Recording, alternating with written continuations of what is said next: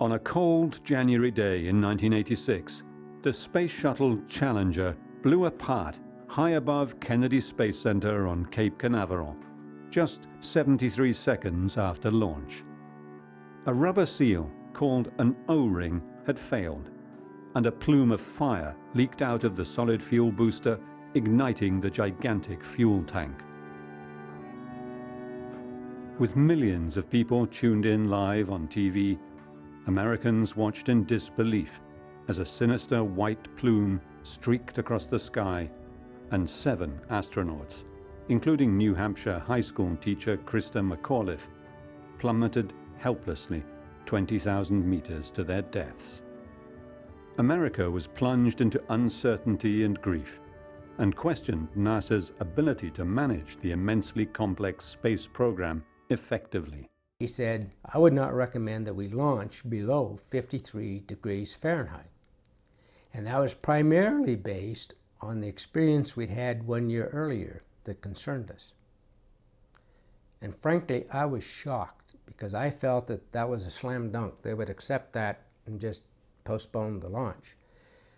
They immediately started questioning the basis for making such a recommendation based on the material presented. The single message that came out in a direct quote to me from one of the most senior administrators in NASA when I said, we're going to lose one of these shuttles, and I said that 3 months before Challenger, said to me, our job is to launch on time, every time. And it was one of those hairs on the back of the neck moment when I realized they're not listening. When a chastened NASA emerged from the tragedy, shuttle flights resumed. The shuttle pushed the frontiers of technology to the utter limits, and this incredibly complex machine continued flying for another quarter of a century, with astronauts from around the world aboard. I almost thought, I'm the weak link. I was the one who had to perform at the level needed to be up to the standard of the others. My work was as important as the others. I had to trust the others, the astronauts who were with me, but also those setting up the launch, those who followed the operations. And at the same time, they had to trust me. Jokingly, I thought, I don't care if the shuttle blows up, as long as it's not my fault. Basta che non sono stato io. A small group of brave engineers, analysts, and astronauts risked their careers so that the managerial errors behind the Challenger disaster never happened again. It took 2 years before the problem was fixed and the next shuttle launched.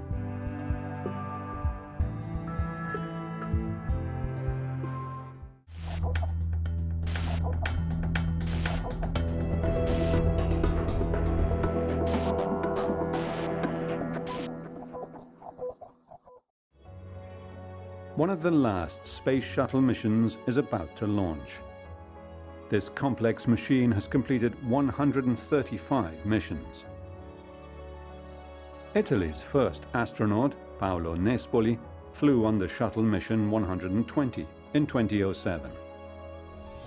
Like all but 2 missions, it was a successful flight where nothing went wrong. Although he was trained to be prepared for anything. Literally, the tiniest error could mean catastrophe.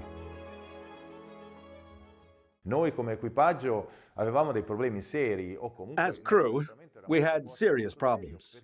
Our training was very tough, very serious.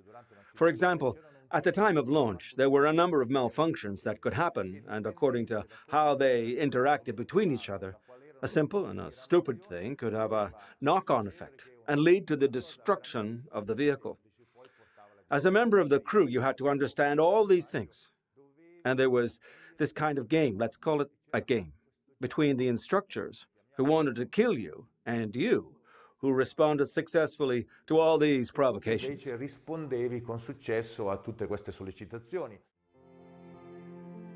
January 1986. Space Shuttle Challenger was originally set to launch from Kennedy Space Center on January the 22nd, 1986. but bad weather led to delays. The launch slipped from January 23rd, then 24th, and then 25th. Another weather delay and a technical problem with one of the door hatches pushed the launch back another 2 days. On January the 28th, the weather was still colder than usual for launching the shuttle. Alan MacDonald represented the Utah-based builder of the solid-fuel rocket boosters, Morton Thiokol, on site. I can remember walking out of the Launch Control Center to my car after that, and I never felt wind so strong, and the sand was blowing into my contact lenses, and it actually stopped me at times, and I'd have to lean forward. I got to my car, drove to my friend's house, and I wasn't there very long, and I got a phone call. The phone call was a fellow by the name of Bob Ebling that worked for me. And he said, Al, he says, we just been notified that some meteorologist in Orlando said, you know, these strong winds that canceled our launch today, that there's a real cold front behind that. And by tomorrow morning, it may be down as close as 18 degrees Fahrenheit as cold. I said, good grief, I'm really worried about whether these O-ring seals will operate at all at those kind of temperatures. Back in Utah, the engineers were so worried about the effect of the cold on the O-rings that they asked MacDonald to get more detailed weather reports from NASA. I said, fine, I'll get that information for you. But when I get it, here's what I want you to do. I want you to provide that to the engineers. I want them to put together a presentation of what we know and don't know, what our concerns are. And at the end of that presentation, I want you to make sure that the Vice President of Engineering comes on and makes a recommendation. What is the lowest temperature it is safe to launch? We have to do that. Alan MacDonald got all the parties on board for a teleconference between engineers in Utah, those in Marshall Space Center in Huntsville, Alabama, and NASA management at Cape Canaveral. More than a dozen engineers faxed their charts and made a clear and unanimous recommendation. The shuttle should not be launched if the temperature was below 53 degrees Fahrenheit or 11.6 degrees Celsius, due to concerns about how the O-rings would perform. At the end of their presentation, the Vice President of Engineering, a fellow by the name of Mr. Bob Lund, got on the network and said, based on what his engineers have presented here this evening, because they had to fax all those charts to both Huntsville and also to the Cape, he said, I would not recommend that we launch below 53 degrees Fahrenheit. And that was primarily based on the experience we'd had 1 year earlier that concerned us. And frankly, I was shocked because I felt that that was a slam dunk. They would accept that and just postpone the launch. They immediately started questioning the basis for making such a recommendation based on the material presented. Then, the unthinkable happened. Several top executives vetoed the engineers' recommendation in an offline caucus, giving NASA the green light to launch Challenger at a temperature that was just 38 degrees Fahrenheit, 3 degrees Celsius. A few engineers protested, but were overruled, due in part to concerns about losing lucrative government contracts if the launch schedule were to fall further behind. NASA wanted the recommendation faxed to them in writing. Alan refused. I did the smartest thing I ever did in my life. I told NASA I would not sign that recommendation. I feel we're taking risks that we should not take. It'll have to come from the plant, if it comes from anybody, but not me. The O-rings were not the only concern. Alan told those gathered at the teleconference that high winds were gusting up to 70 knots and there was ice everywhere. All the while, NASA officials were pressing for the fax from Morton Thiokol. At that point in time, they said, well, Al, you've brought up all these concerns that aren't really should be your concerns, but we'll pass them on in an advisory capacity only. Where is the fax from your boss? The next day, the ice teams were busy knocking icicles off the shuttle and using an infrared pyrometer gun to get temperature readings that were entered into NASA logbooks. A later review of those logs showed the temperature near the failed solid rocket booster was below 28 degrees, or -2 degrees Celsius, much colder than the ambient air temperature of 31 degrees Fahrenheit, just below freezing point. It was shaded from the sun and exposed to westerly winds. In the meantime, the astronauts were preparing for launch, a complicated process with strict protocols to follow. Paolo Nespoli flew on the shuttle in 2007. Qualche ora prima del lancio, 5-6 ore prima del lancio. A few hours before the launch, 5 or 6 hours before launch, it's time to get dressed. We launch or launched with what is called a launch and entry suit, which is a pressurized suit that allows the crew to stay alive in case of loss of pressure inside the shuttle. So it began to be complicated with gloves, a helmet. To speak, you needed to use a communication system, which means that if 7 people all speak at the same time, it becomes incomprehensible. So you need discipline in terms of who speaks, what they say. So we put on the suit in the quarantine area. There are protocols to check the resistance to pressure of the suit.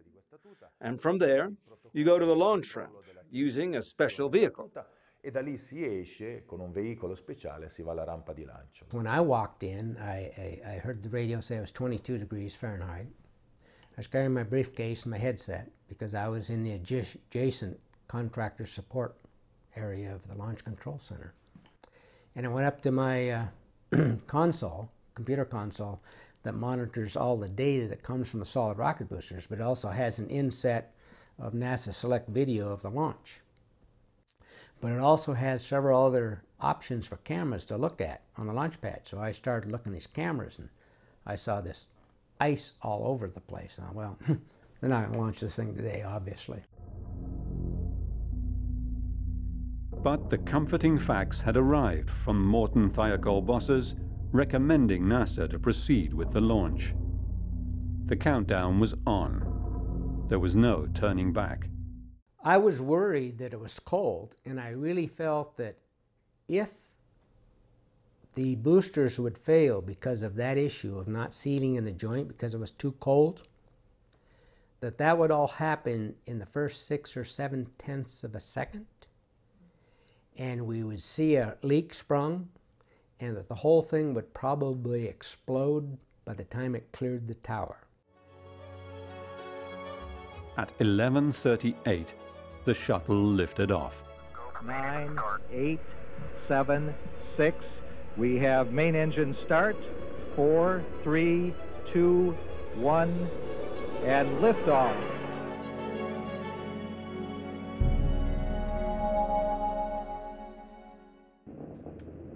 Velocity 2,257 feet per second. Altitude 4.3 nautical miles. Downrange distance 3 nautical miles. The relief at the successful liftoff of the Challenger space shuttle in January 1986 was short-lived, however.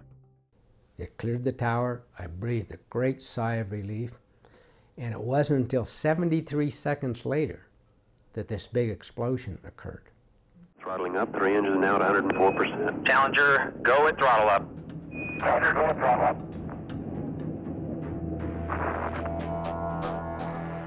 And everyone in there was shocked, including me, that I knew that wasn't survivable. And I could hear people sobbing actually in the background because I had my headset on, and all I could hear from the network was RTLS, RTLS from the Capcom, which meant return to launch site, return to launch site. The 7 Challenger astronauts, Commander Dick Scobie, pilot Michael Smith, mission specialists Judy Resnick, Ellison Anizuka, Ronald McNair, and payload specialists Krista McAuliffe and Gregory Jarvis, would never return to the launch site. For 2 hours, Mission Control was in top-secret lockdown as NASA scrambled to set up a failure team to find out what had gone wrong at 14,000 meters above the launch platform. The Vice President Bush called and said that he was getting on a plane And he was going to come and talk to everyone in the control room that evening, and he did. And he basically said that, you know, it's a horrible, tragic accident. We need to get to the bottom of it, figure out what happened so it doesn't happen again. But this is not going to stop the Space Shuttle program. We're going to get back to safe flight as soon as we can, and this is the team that's going to have to do it. The tragedy was that a whole structure was set up in the United States whereby children sat and were assembled before their television screens right across the United States to watch the launch of Challenger. And Krista McAuliffe, their teacher in space, who was scheduled to carry out lessons from orbit while she was in space. And I want to say something to the school children of America who were watching the live coverage of the shuttle's takeoff. I know it's hard to understand, but sometimes painful things like this happen. It's all part of the process of exploration and discovery. It's all part of taking a chance and expanding man's horizons. The future doesn't belong to the faint-hearted. It belongs to the brave. The next day, the failure team gathered at Marshall Space Flight Center in Huntsville, Alabama. Though he hoped it was something else, McDonald suspected O-ring failure. The convincing and critical piece of data was a few seconds of film showing a puff of black smoke in the right booster in one of the aft section field joints. My heart about sank. And I'll never forget calling home that evening, telling my wife that canceled plans, I wasn't going to be there. I didn't know how long I was going to be. And I knew I needed to do that, but my 3-year-old daughter answered the telephone, Megan, and she says, "Daddy, when are you coming home?" And I says, "Pretty soon, Megan, pretty soon." She says, "Daddy, when is the space shuttle going to go up?" I couldn't answer, because she knew her daddy always came home after the space shuttle went up. And I said, "Pretty soon, Megan, pretty soon." But how did NASA get to this low point in its history after the glory years of Apollo? And why did it take so many risks with the shuttle? NASA scientists were already studying plans to build a reusable space shuttle at the time the planning for the Apollo moon mission was in full swing. The goal was to drastically lower the cost of space flight. A program to build it was formally launched on January the 5th, 1972 by President Nixon. When the shuttle was initially approved by Congress, NASA wanted as many users to get on board to justify it. And the Air Force was a big, powerful lobby in any space project. And so NASA went to the Air Force and said, "You can use the shuttle. We can replace all your conventional ballistic rockets for launching your military payloads, your spy satellites, your military weather satellites, your navigation satellites, and so on." The Air Force signed into this and said, "We can do amazing things if we have this enormous vehicle that can fly to any landing site across the United States on any orbit that it comes back from." In the 4 decades of the United States Space Shuttle program, 355 men and women flew on 5 space shuttles in 135 missions. They launched cutting-edge satellites, sent spacecraft to explore Venus, Jupiter, and other far reaches of outer space, and contributed to building the International Space Station. Paolo Nespoli flew on the shuttle in 2007 to deliver the Harmony Utility Hub, the station's permanent living headquarters for astronauts. The shuttle was an extremely complex vehicle. As an engineer, as I began studying the shuttle systems to become a mission specialist, I thought to myself, goodness, this is an extremely advanced vehicle. It was designed in the 1970s, but it is extremely complex. It looks as though it was designed to be complex. They couldn't design something simple. They designed it to use the full range of the engineer's imagination, using all their capacity. But at the end of the day, they didn't realize that they built such a complex machine with such complex interactions between systems that they were impossible to manage. Building the shuttle proved more complex and expensive than expected. The US Air Force, now NASA's main client, required a winged aircraft that a pilot could maneuver, protected by heat-absorbent tiles that did not have to be replaced for every mission. To launch satellites, the Air Force also demanded a huge cargo bay. The end result was a spaceplane that weighed more than 20,000 metric tons. The three main engines located aft of the cargo bay were fueled by a mix of liquid oxygen and liquid hydrogen. Each produced 200,000 kilos of thrust. They were gimbaled to control pitch, yaw, and roll. The liquid fuel engines were soft engines. In fact, they were ignited 6 or 7 seconds before launch because they had to gain pressure. There were these turbine turbo pumps that went and when these started, you'd feel the shuttle alive. It moved, and inside the cabin, you'd feel this movement because the engines had enough power to move the shuttle, but not to lift it off. At T0, the moment of launch, explosive bolts were ignited that kept the shuttle attached to the launch platform. They were ignited. The solid fuel boosters were ignited that are incredibly powerful, with such thrust that they give all their power in a millisecond. And at that moment, you feel a train hit your back, and suddenly you are thrown upwards. Sentivi un treno che ti arrivava sulla schiena e improvvisamente ti buttava verso l'alto. The largest solid propellant motors ever built, and the first to ever be used on a manned spacecraft, with a power pack that kicked the shuttle into space. Each booster was made of 11 individual weld-free steel segments, joined together with steel pins. Once assembled, each booster measured 35 meters long and 3.5 meters in diameter. The more than 450,000 kilos of propellant inside burned at a temperature of 3,200 degrees Celsius and generated a liftoff thrust of 1.2 million kilos. The boosters burned for 2 minutes in parallel with the main engines during the initial ascent, pushing the shuttle out of the atmosphere. But then, at about 39,000 meters above the Earth, the boosters separated from the external tank and fell into the Atlantic Ocean under huge parachutes, to be recovered and returned for reuse.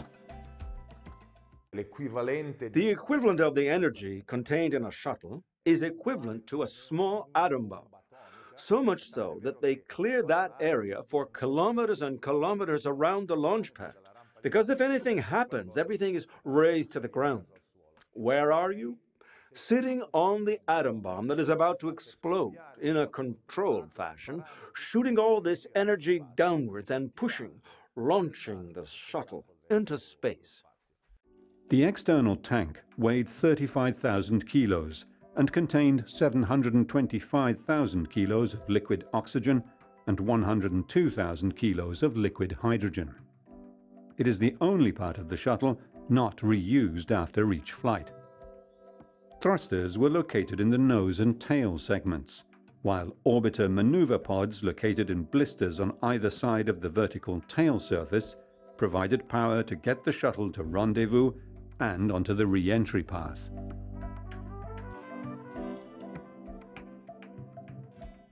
There was space for 7 to 8 crew members, the most ever to travel in space, housed in the pressurized nose section that combined oxygen and nitrogen to create a shirt-sleeve environment for the 2-week average duration of the mission. As NASA entered the digital era, avionics changed radically, with computers managing data from dozens of sensors in the fuselage and wings.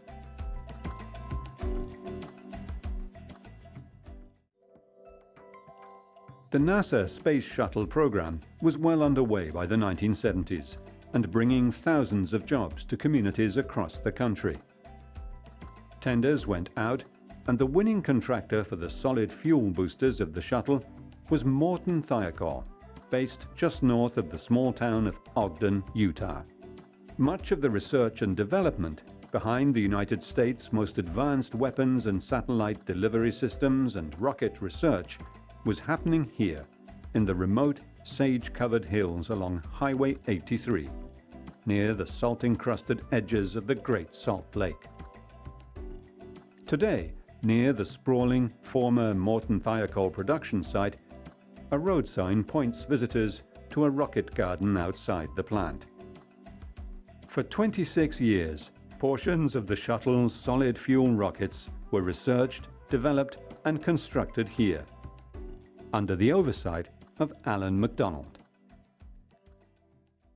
Well, the shuttle boosters were so large that we had to make them into segments and send the pieces as a segment to the Cape in Florida on a rail car. There's only a couple of lines that you can get to Kennedy without hitting bridges because they're about the largest thing you can put on a train. They're over 12 feet in diameter. Each the sections, and there's 4 of them you have to put together. You just kind of stack them up like beer cans on the mobile launch platform. They're sent down by rail. And when they are received down there and ready for assembly on the mobile launch platform, because they're stacking on top of it, there's a joint that is made to assemble the entire rocket booster. But in that joint, we have to make sure that the gases can't escape. These enormous shock waves that go through the booster cause it to expand and then to bounce back. So they bow out and then bounce, and you cannot see this. It's fractional, but it's very meaningful inside those joints.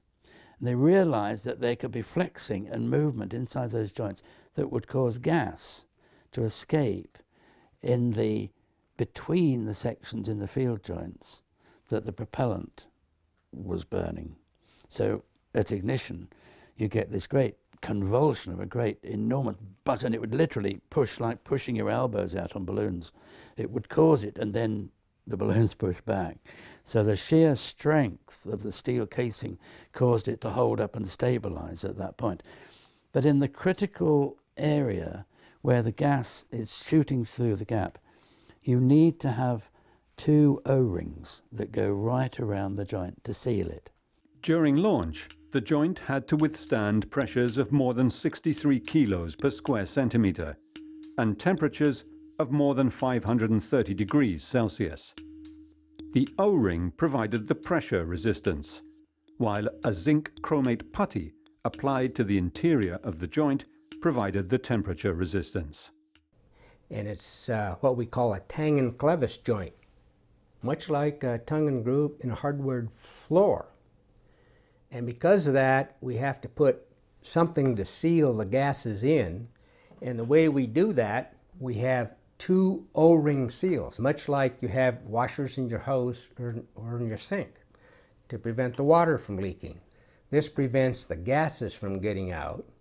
And the reason there's 2 of them is that this was considered such a critical function, we had to provide redundancy wherever it was possible to do that. In case one of them failed, the other one then acted as a backup to prevent failure, because it was well known that any gas leak out of one of these joints would be catastrophic.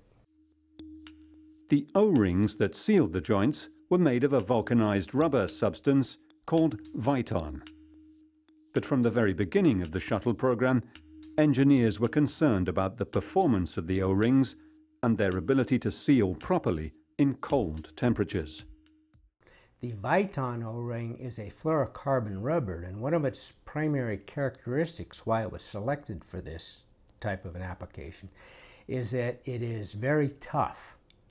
It was really worried that these huge segments that weigh over 300,000 pounds each, when they're pulled together, that if they were not quite lined up properly, it may cut the O-ring during the assembly.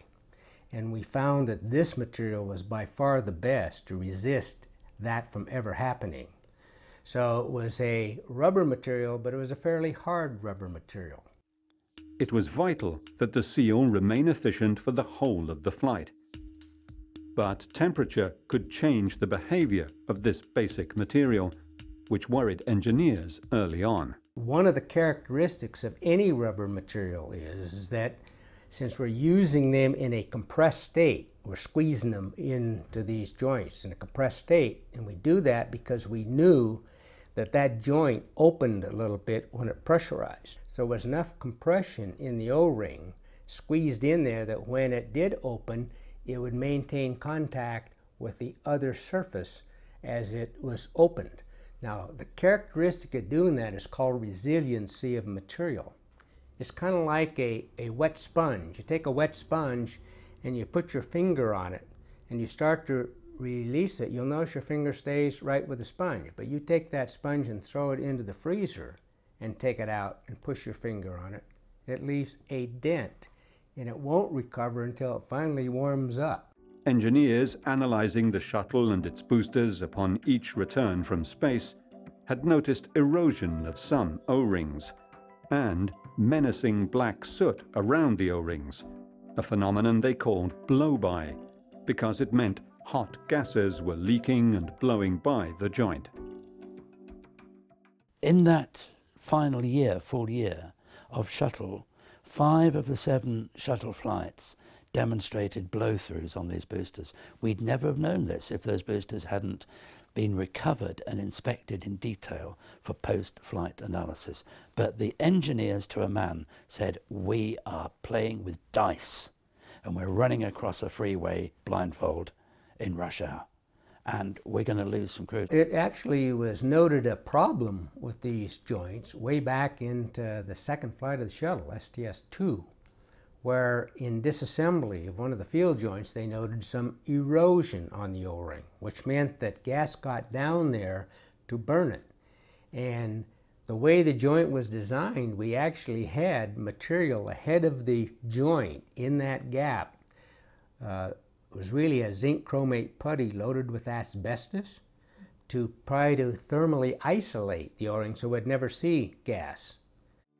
A launch during a record cold snap in January 1985 gave engineers a scare. Just a year before the Challenger launch in January 1985, when we recover these boosters, we always pull them apart and examine these joints. And this was the first time we noticed that we actually had this condition of blow-by in the field joint that we had observed. In fact, we saw it in a joint, one joint in each booster, the left and right. So there was 2 joints, very similar, that indicated that some gas actually got past the first O-ring, but stopped by the second one. That happened because at that time, that was the coldest launch we had ever experienced. And we determined that the O-ring temperature was about 53 degrees Fahrenheit on that particular launch.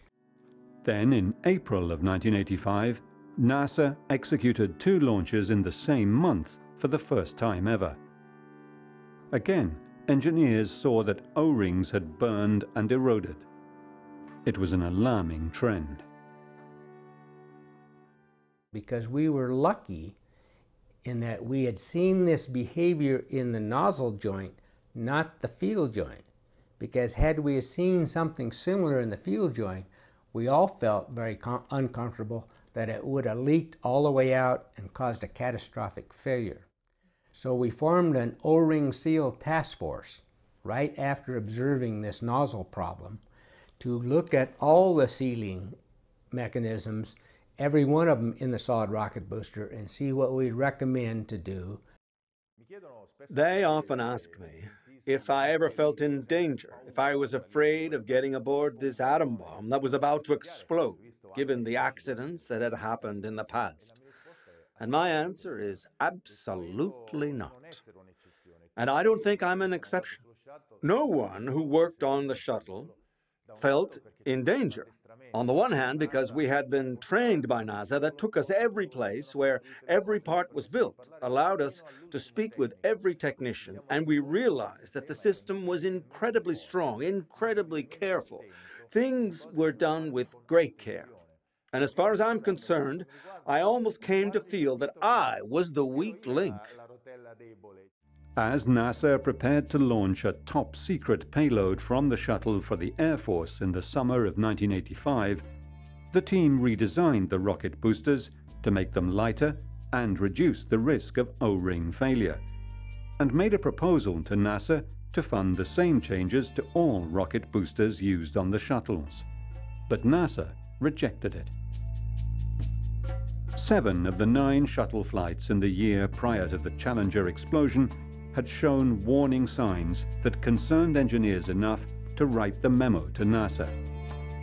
But their proposals were rejected. Few in NASA management wanted to slow the ambitious launch schedule. On the 28th of January 1986, one of the many complex systems failed, with catastrophic consequences for the crew and for NASA.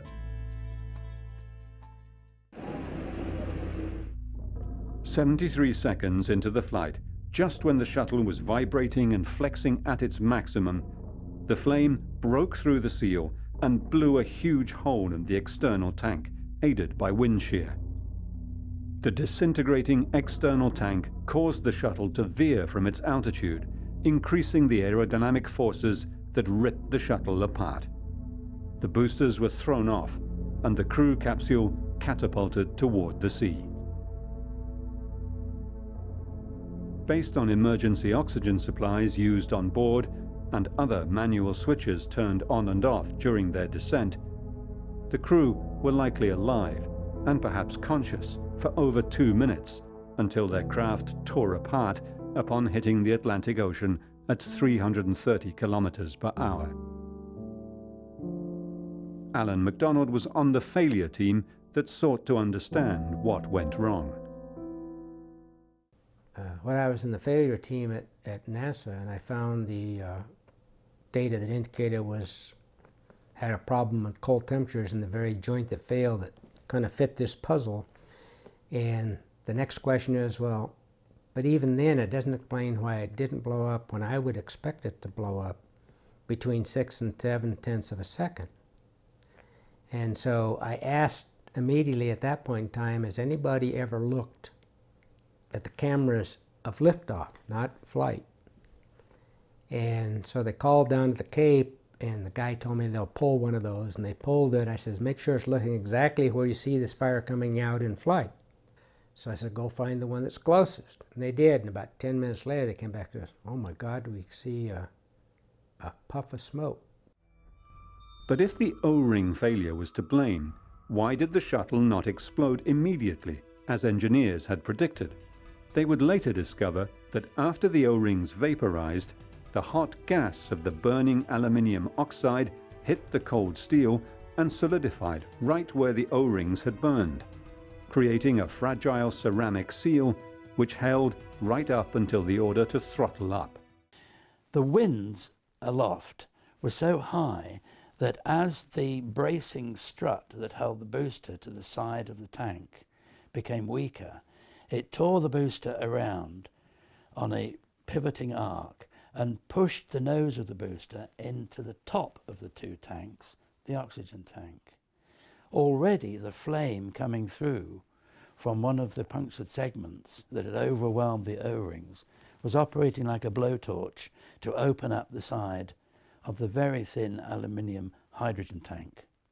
But when the booster pivoted and pushed in the nose into the oxygen tank, that caused a Roman candle effect, which was a great convulsive, it wasn't an actual explosion, not like a bomb going off. There was a great convulsive release of energy which punched the boosters off from the side of the tank and ripped apart components of the orbiter. The strongest part is the pressurized compartment, and that pressurized compartment remained intact.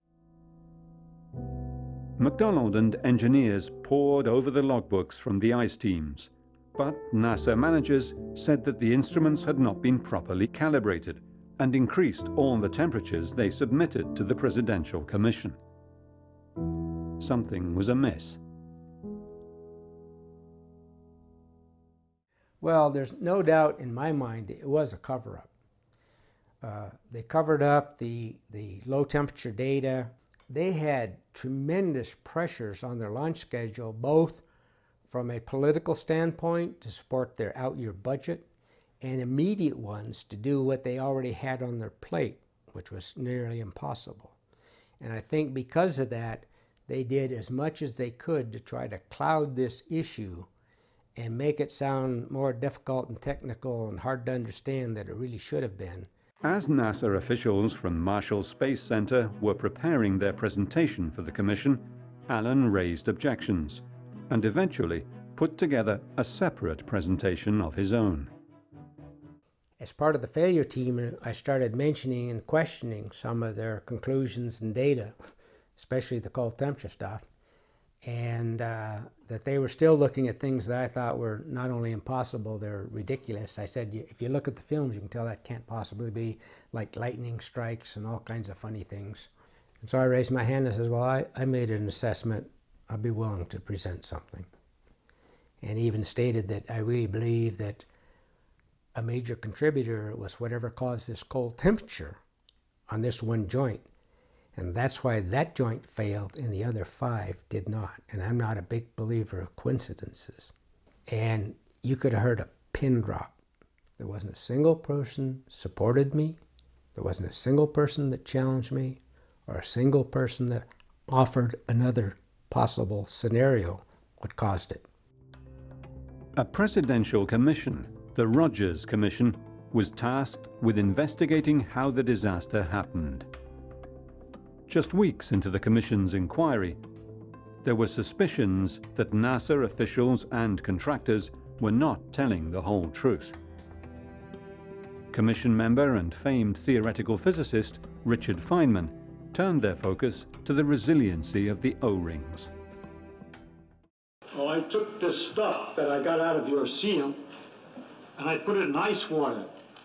And I discovered that when you put some pressure on it for a while and then undo it, it doesn't stretch back, it stays the same dimension. In other words, for a few seconds at least, and more seconds than that, there's no resilience in this particular material when it's at a temperature of 32 degrees. I believe that has some significance for our problem. At multiple hearings, MacDonald raised his hand and told the commission exactly what had transpired about how the decision not to launch got changed. And I remember Neil Armstrong says, yeah, I think we need to hear from Mr. MacDonald to cause this meeting to be here in the first place. He says he has more to talk about. And I told him about all that transpired after it got changed. And I'll never forget, I could hardly keep composed, so I had done it. Dr. Sally Ride got up out of the bench, come running over to me, gave me a big hug and said, God, I'm glad somebody finally leveled with this commission. That took a hell of a lot of guts. Upon return to work, however, MacDonald found he had been moved out of his prestigious engineering job. And so what's my job? And they said, well, we're forming this new group on program planning, and your job's going to be head of scheduling. I said, scheduling? What the hell does schedule? I build anything. What we build isn't what we have now. He says, well, that's for you to figure out. It was clearly a non-job, hoping I would quit. With time on his hands, Alan went to conferences in the field. At one event, one of the generals who was head of Air Force Space Command was surprised to see him and found out what had happened. He said, you ought to be spending all of your time figuring out why the shuttle failed the way it did. I said, I'm not doing that anymore. He said, what do you mean anymore? You're a member of the failure team, aren't you? I said, I was, but I got taken off. You got taken off? When the hell did that happen? I says, I think it was exactly one day after I testified before you people. He said, you're kidding me. I says, no, I'm not. He said, well, that's bullshit. We'll fix that problem. Alan MacDonald went on to join a super task force aimed at redesigning the shuttle to restore it to safe flight. The shuttle flew more than 100 successful flights after the redesign. The failure to stop the Challenger launch has become a case study for the dangers of groupthink, desensitization to risk, and the danger of putting cost-cutting and schedule deadlines over safety. People that have to make good decision managers, and they're sometimes very tough decisions to make, should never feel comfortable that they've made the best decision unless they have used every tool in their toolkit. And the biggest tool they have in their toolkit is the brain power of the people they work with and work for them. And if they don't create an atmosphere where those people feel very comfortable to tell them issues or concerns that they may have, they've lost the most valuable data they can to make these tough decisions. The failure of NASA to redesign or fix engineering problems when they were first raised led to a rationalization of grave risk as acceptable, especially when launch schedules and cost-cutting measures were bearing down. But we were charging a fraction of what it was costing, and that was driving the upward momentum of launching every time on time. And that was the structural political beginning of the inevitable reduction of safety criteria. That's when we began to eat away at the edges of safety, and risk aversion became risk acceptability. And there were technical lessons and signs that were coming from even the very second shuttle mission that we could lose a crew on those boosters. Managers have to be receptive to the concerns of engineers, who must be clear and courageous about reporting them. The pressure on the workforce to save money, time, and contracts ultimately cost 7 astronauts' lives and hastened the demise of America's space shuttle, which was retired in 2011. It remains to be seen if the US can overcome aerospace design challenges and political feuding to put women and men back into space from US soil once again, never forgetting the crucial engineering lessons learned from the Space Shuttle Challenger disaster.